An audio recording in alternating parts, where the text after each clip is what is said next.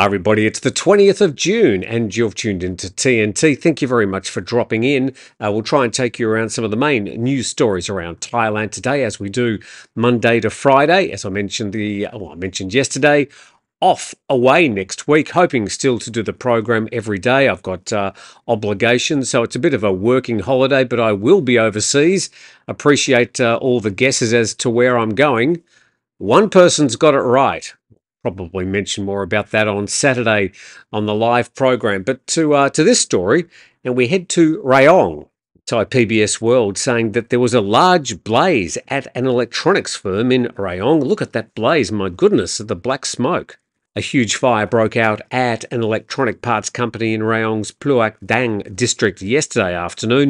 And the blaze at the factory of Sun In Electronics started at around 1 p.m. and sent large columns of black smoke billowing into the air. And the Ban Klong Kram school, about 3 kilometres from the factory, sent their students home. They also advised people in the area to wear face masks. And at the press time, which would have been late yesterday afternoon, firefighters using water trucks had brought the fire under control. So despite a lot of smoke, looks like there was no one injured in that fire in Rayong yesterday. Okay, heading to the Bangkok Post now. The report extended alcohol sales hours ruled out for now. So there are two aspects to this story. There's the extension of the closing times for bars, gone from 12 to 2 to 4 a.m. in the morning. And then the other one is the ban on alcohol sales between 2 and 5 each afternoon for some reason.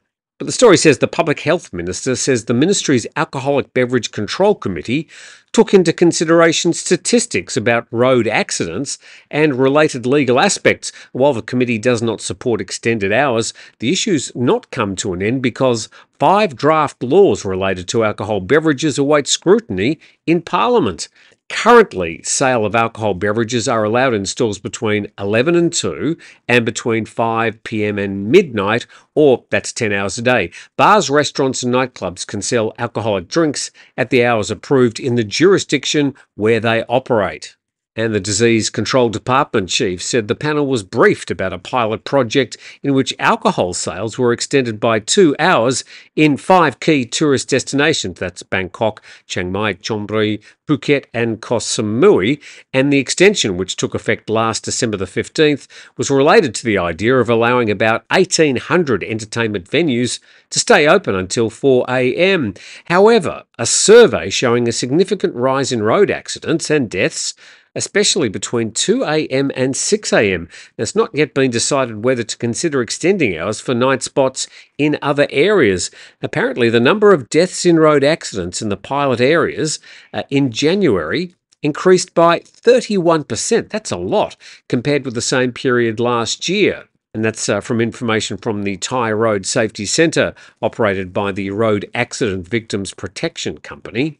So I suppose the bottom line on this is there's unlikely to be any change in the places that are already operating extended closing times. But certainly that ban on alcohol sales during the day looks like it will probably remain that way.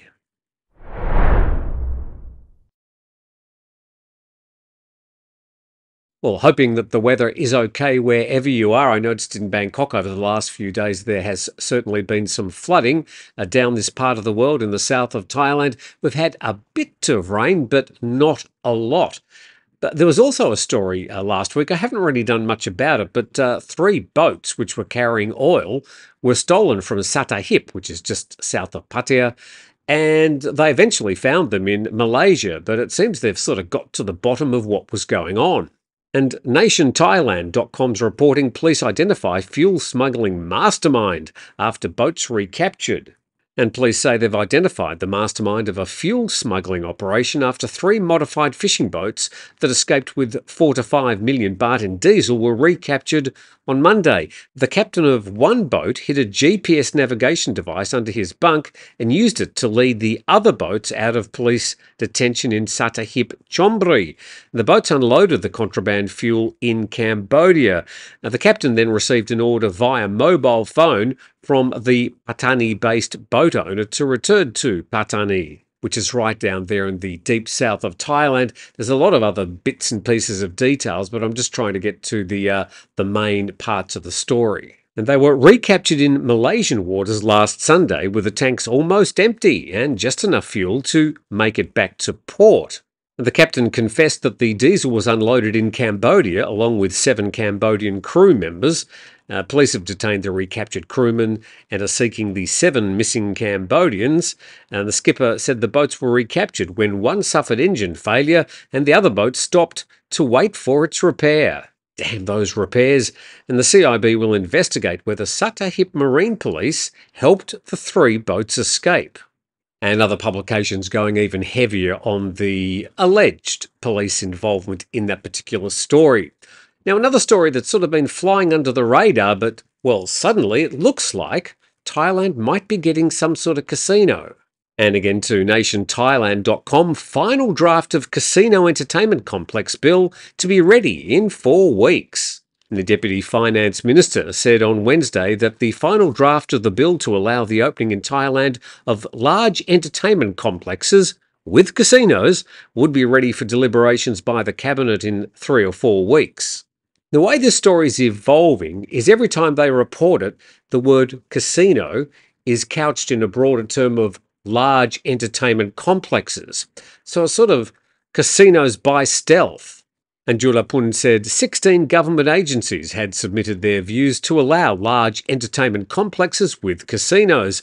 On the economic impact, Julapun said all the 16 agencies agreed that such entertainment complexes could boost Thailand's economy. But on the social impact, several agencies proposed mechanisms for protecting members of the society from the effects of gambling. He said the entertainment complex project would bring about 30 billion to 50 billion baht in investments into the country. The casinos would attract 30 to 50 billion baht in investment. He added that the casinos would take up no more than 5% of space in each comprehensive entertainment complex that would also include hotels and other entertainment facilities. 20-story hotel, bottom floor is all a casino, job done. So it looks like one way or the other, with all this emphasis on getting money into the country at the moment, looks like Thailand might end up with a casino at long last. Okay, heading to the very underused U-Tapao airport, perhaps some good news for them. This is from the PattayaNews.com. TAT welcomes new flights by SCAT Airlines and AirAsia at U-Tapao Airport. More about SCAT later. And the TAT, together with the U-Tapao Rayong Pattaya International Airport, I'm sure it's always going to be called U-Tapao, is pleased to welcome new flight connections by SCAT Airlines from Almaty in Kazakhstan and AirAsia from KL. And those first 2 planes arrived at U-Tapao on the 17th of June. The TAT and the airport are integrating strategies to attract new international flights from key tourist markets, including India, Vietnam, China, Russia and Kazakhstan, as well as domestic flights, and airlines are offered incentives on landing and parking fees. So U-Tapao has been a very quiet enterprise since the pandemic, and it looks like that they're rolling out incentives to try and encourage airlines to actually fly there. And SCAT Airlines is scheduled to operate 1 charter flight on the route every 7 to 10 days, up till March next year, using its 213-seat Boeing 797 MAX 9. Well, there's no such thing as a Boeing 797. I'm pretty sure Boeing wished there was. That's a Boeing 737. That's one of those MAX aircraft that I will never fly on. And then it says this marked its 2nd charter service between Kazakhstan and Thailand following its recently launched Almaty-Suratani flight. So, well, I thought I'd jump on, check the new SCAT Airlines website. Didn't really know what I'd see, but I tried to look for flights from U-Tapao to Kazakhstan, from Suratani to Kazakhstan. Nothing. It wouldn't even register the words Suratani or U-Tapao in many, many different iterations that I tried. So I'm not exactly sure who's booking these flights. And just a bit of information about SCAT Airlines, which stands for Special Cargo Air Transport. This is from TripSavvy.com. And they say, unfortunately, SCAT's air record is just as smelly as what you think of when you first hear its name. but not because of how many fatal crashes it suffered, just one since it began operations in 1997. And then it takes talent to become one of the world's most dangerous airlines in just over 2 decades. Rather, the European Commission's decision to blacklist SCAT stems from an overall lack of confidence in its regulatory processes, which has spilled over to other Kazakh airlines. And then if your travel plans take you to Kazakhstan, you might want to choose less unsafe airlines such as Air Astana. The story also reported in markets.businessinsider.com. AirAsia reconnects KL to Thailand's beach city of Pattaya.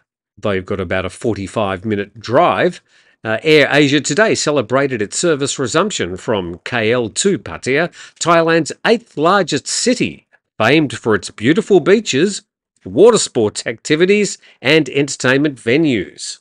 Water sports, you say? Okay, let's check out those beautiful beaches. And the PattayaNews.com reporting Na Jomtien municipality warns tourists of dangerous slope due to beach erosion. The story says a large section of the beach, around 1,000 metres, that's a kilometre, has been severely eroded by monsoon waves and strong winds, creating a steep slope as high as 1.5 to 2 metres, and the eroded area poses a safety hazard to both locals and tourists due to the uneven sand. Authorities stress that tourists should avoid the area, especially at night when visibility is limited. So Pattaya over the years has done a great job to reconstruct beaches, well, actually make them much bigger than they ever were. The problem is when you artificially add sand to a beach, you just need one good storm and it washes all that good work away. That nature will always win. Are they going to spend the billions of baht again to replace all that sand that's been washed away? I mean, Na Jomtien suddenly looked great with those great big long wide beaches, but now it's, about a kilometre of the beach is not able to be used. Okay, to this story. China's rich ditch flashy luxury as global sales stall, says Bain. I'm not really going to do the story, I just liked the headline. But hopefully you're a bit more up to date with things happening around Thailand. Please subscribe to the channel if you haven't already done so. A big thanks to our sponsor, 5-Star Marine, at 5starmarinephuket.com, and also Beach House Thailand. There are links in the description below if you'd like to find out more information about either of our sponsors. In the meantime, have a fantastic Thursday. We look forward to seeing you tomorrow.